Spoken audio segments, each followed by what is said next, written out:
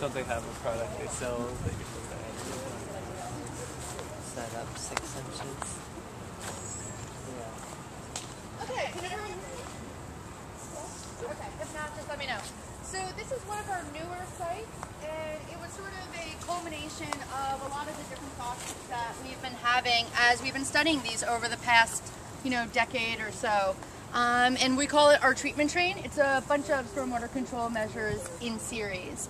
So we take a quarter of this parking lot is the drainage area, so 100% impervious. Again, it's a faculty parking lot, so there's parking year round. On the other side of the parking lot, you'll see a infiltration trench that we built in, I believe it was 2004. That drainage area to infiltration trench area is something on the order of 130 to 1, and all, of course, manuals recommend, somewhere between 3 to 1 to 5 to 1 ratio. So we completely blew that ratio out of the water, and it was to overload the system so we could see how quickly one of these systems would silt up, the infiltration trench. And it silted up very quickly, as you might imagine. I think we said that it's about 100 years old at this point, even though it's only, in actuality, about 8 years old, in terms of the silt or the sediment load that it has been seeing. So we were like, well, if we put some sort of pre-treatment ahead of it, it might be a good idea. So that was sort of where this idea came from, and then we wanted to ask ourselves a few other questions, kind of thinking of how fast we can, or how much we can reduce nutrients or suspended sediment loads as we move through the system. Do we kind of reach a minimum amount of treatment we can get, or do we keep approaching zero? Basically, how does our treatment keep changing if we add more and more to the system? And also to see, is it linear, is it exponential, is it logarithmic, what kind of treatment are we getting as we move through? So the water comes from a quarter of this parking lot, again, relatively dirty water, through a series of pipes. And then this is a vegetated swale, and it's about 100 feet long. We built this last fall. We started one planting last fall, and we finished up with another planting this spring. Halfway through, so right here, you might be able to see it, there's a V-notch weir, and we have a pressure transducer there. So we measure the flow right as it comes in. We measure here, we measure before it goes into the first rain garden, before it goes into the second rain garden, and then an infiltration trench, and we'll walk our way down.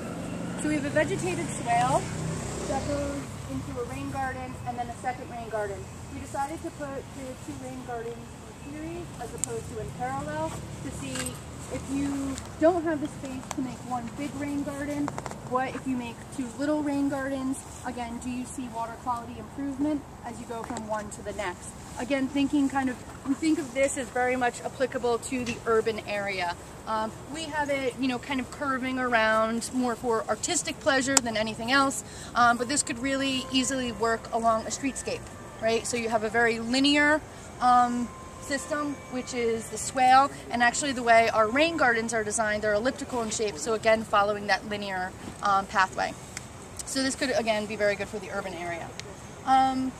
We've been struggling. Kara, I don't know where she is. She's back here. Oh, Kara is a grad student that has been working on this very, very hard. We've been having a lot of issues with just trying to get the sensitivity that we need for our flow measurements. So we know it's working, we can see that it's working, we just can't quantify it quite yet. The system is designed so to store one inch of runoff over that watershed.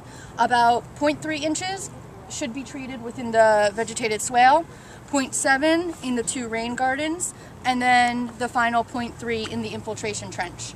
So what that means is the infiltration trench is really only going to see overflow when we have over 0.7 inches of rain, which brings us down to probably around, 65% of events are over or are less than 0.7 inches. So instead of the infiltration trench getting hit every single time, it's only getting water about 35% of the annual events per year. So longevity should be a lot longer. The infiltration trench, it's underground, it's a lot harder to maintain than these surface sites. If something happens here, if this gets clogged, we can go in, scoop it out, and maintain it relatively easily compared to the infiltration trench. So again, this idea of how can we build in maintenance and smart maintenance into the design of these systems. Is this the swale and the rain gardens that we're looking at? This is just the swale, and the rain gardens are down a little bit further, okay. so we'll kind of walk our way down that way to see. Any questions right now?